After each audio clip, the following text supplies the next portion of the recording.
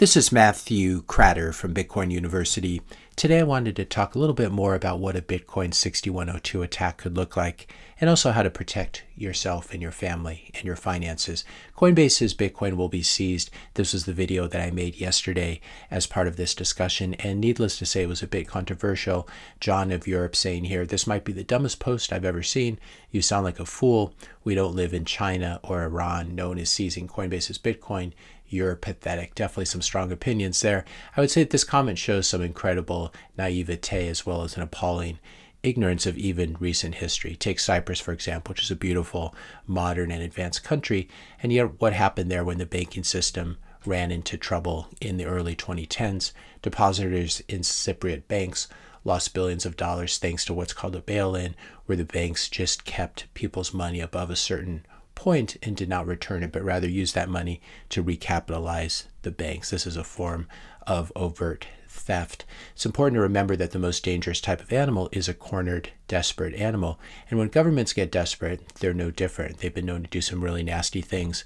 Even in America, which is, I think, what John of Europe in his tweet there is missing. Executive Order 6102 was an order signed by President Roosevelt in 1933, which forbid the quote-unquote hoarding of gold coin, gold bullion, and gold certificates. When the government says you're hoarding something, what it means is it doesn't want you to have it, but it wants to have it. And what happened the following year is that all Americans were forced to turn in their gold to the U.S. Treasury. And even the New York Times got on board and talked about how evil it was to hoard gold and how you should turn over your gold. The way this went down in 1933, FDR confiscated Americans' gold, gave people $20.67 per ounce of gold in central bank funny money in exchange for that gold. And then what FDR and the U.S. Treasury did is they promptly revalued the price of gold to $35 an ounce. Government theft at the highest level, as I said.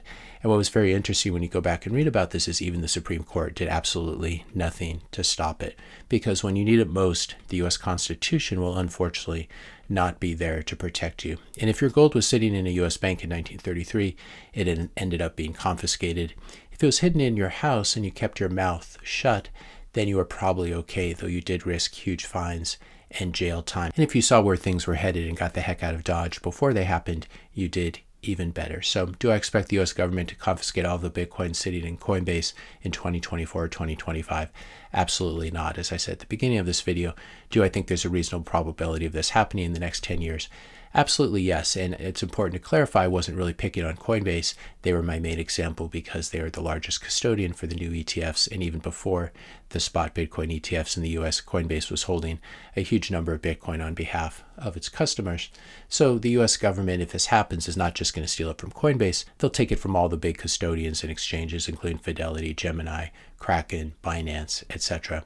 Don't worry, it will be similar to Executive Order 6102. You will be reimbursed with some Fed tokens or CBDCs, just like people were paid $20 for gold that the next day was revalued to $35. And what you'll hear and what you'll see in the press, this is perfectly legal and necessary to shore up the U.S. financial system. And then they'll probably add that it's been damaged by Bitcoin and by Bitcoiners, when in fact the U.S. economy has been damaged by profligate government spending and borrowing.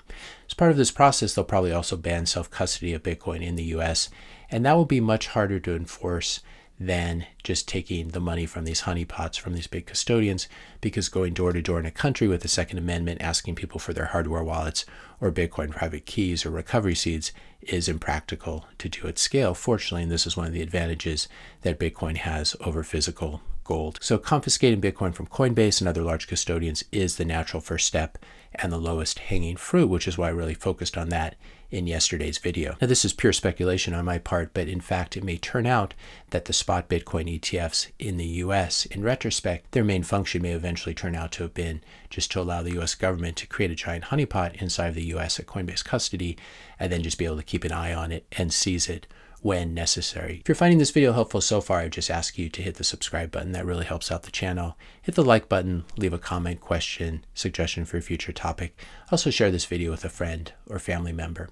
I got a number of questions that were like this yesterday. If the US government does a 6102 on Bitcoiners and tries to steal their Bitcoins and ban self-custody, what is the point of having Bitcoin in a self-custodial wallet since you can't do anything with it?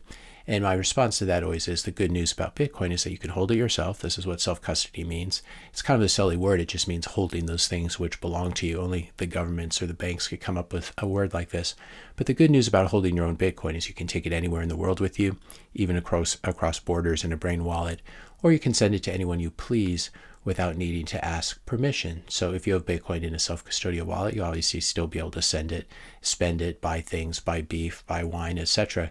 using your Bitcoin, and you won't need to ask Coinbase Commerce for permission to send the Bitcoin. After 6102, any Bitcoin sitting on Coinbase, Kraken, Gemini, any Bitcoin you've left on these exchanges will be gone, but the Bitcoin sitting in your own cold storage on wallets where you control the keys will still be yours.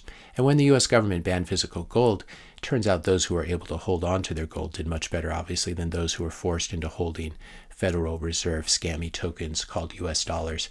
This is exactly where the US government stole all the gold, and you can see the performance of the dollar since then in terms of purchasing power has been absolutely appalling. Those who held on to gold had a much better hedge against the devaluation of the dollar. Now, please note that none of this is about breaking US laws today. I personally obey all US laws. I faithfully pay all of my taxes so that US government can continue to quote unquote spread democracy by bombing poor people around the world. That seems to be very important to our government. This is not about breaking US laws today, so I would encourage you to obey all the laws where you live, but rather this video is more about thinking about where the US is headed and planning accordingly. You have to ask yourself, what do you think is going to happen in the US when the wheels really begin to come off? The Fed is already quite trapped, as we've seen over the last year and a half, because if they keep monetary policy tight, they'll continue to blow up the US banking system and bankrupt the federal government as well through higher interest rates. If they loosen monetary policy, we'll just get another massive inflation spike. And both paths are very bad when it comes to social unrest and possibly civil war as well. And it's important to remember here, blue party is not going to save you. Red party is not going to save you. This end game, I believe, is already pretty much baked into the cake. When you take a look at where debt to GDP is, has not come down much in the past few years. And once you get above 120, 130 debt to GDP, it becomes very difficult without high inflation to bring this ratio down. And what this means is that when the economy is this levered, when the Fed does raise interest rates, it has an outsized impact and tends to blow things up. So this is a big problem, as well as the structural spending deficits that we have and the skyrocketing national debt, now above 34 trillion. I remember when I first started making these videos, maybe it was at 29 trillion. So it's just added an unbelievable amount of debt. And these are the structural problems that the US is facing and the political realities that our politicians refuse to confront. Here's a question from Black Swan Dawn, great name. I have some Bitcoin in Robinhood self-hosted cold storage wallet. Do you think that will be confiscated too? My response to him was, they say they're holding it in cold storage, but they may not be. They may also refuse to give you your Bitcoin when you ask for it. Robinhood treated its customers very, very badly during the GameStop saga. You can go see the recent movie or documentary about that. If you're not holding your own private keys, you have no control. So it's nice that Robinhood has some cold storage, but what we're talking about here is holding Bitcoin in your own cold storage, not trusting someone else with it. And in a 6102 situation, of course, Robinhood would be forced to turn over their Bitcoin as well. So again, it's great that Robinhood Crypto holds the majority of your coins in cold storage, but you still do not control them, and you need to ask permission to move them when they're sitting at Robinhood or Coinbase or Kraken or anywhere else. So I'd encourage you to get a Blockstream Jade wallet, get a cold card wallet. This is the right way to hold larger amounts of Bitcoin in cold storage and hold them offline. A lot of you asked as well about the Coinbase wallet. This is a software wallet that is not fully open source, and so I don't think this is something you should trust in a situation like this. There may be backdoors that allows Coinbase, in the event of a government order like a 6102, to drain these wallets. And if you don't trust Coinbase for one thing, you shouldn't trust them for anything. Question from Snooky Wazo. I agree, but at the same time, I wouldn't feel great about holding my wealth in an illegal asset if Bitcoin is ever delegalized.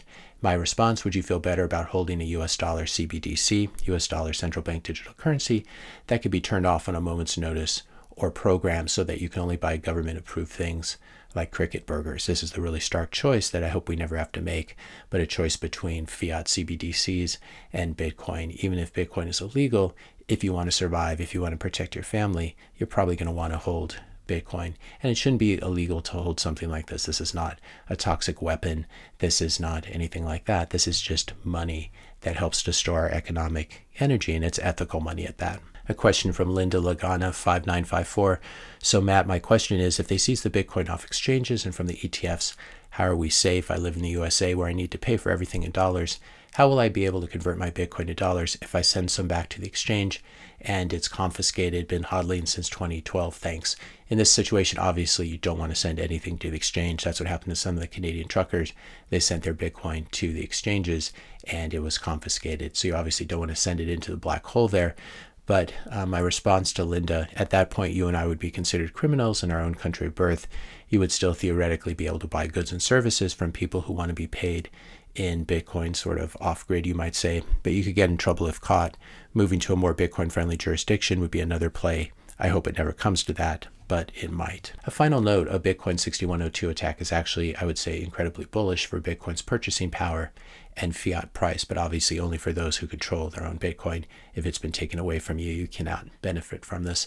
But I would say that when the world's most powerful government decides to hoover up as much of your asset as possible, that is not bearish for an asset's price. When gold was banned, its black market price went up. When pot was banned in the US around the same time, its black market price went up. So your Bitcoin being held in self-custody would be safe in a situation like this, in a 6102.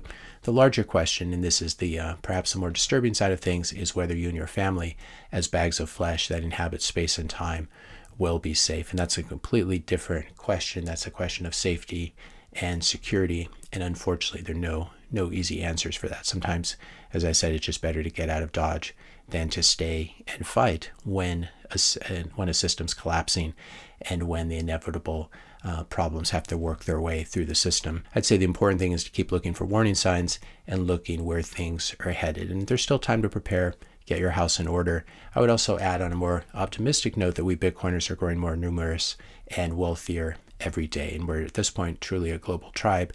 We need to begin to assert our power in every area of our lives. And to add to this, the more people we can get to join the Bitcoin tribe, the safer all of us will be. This is what Corey Clipston has spoken about in his essay, The Race to Avoid the War. We Bitcoiners are in a race, perhaps the most important race we will ever run. We're racing against time to drive the adoption of Bitcoin as fast as we can. We're racing toward a future in which the U.S. government never coordinates a concerted attack against Bitcoin and Bitcoiners. This is a race to avoid a war. So the idea is if we get enough Bitcoiners in the US, then the government will not attack it. I think this is the most hopeful path.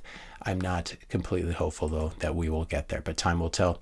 If you enjoy dystopian fiction, you might enjoy this book, which I've covered before, called Mandibles, which talks about hyperinflation and how it affects an extended family in the US at some point in the future. I wouldn't say this is exactly how things are going to play out, but it's a very clever book and a very nice thought experiment about what these sort of things could look like. And there is a form of a 6102 attack that takes place in this novel as well.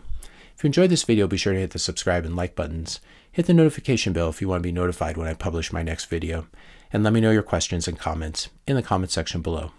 Thanks all for watching, and I'll see you in the next video.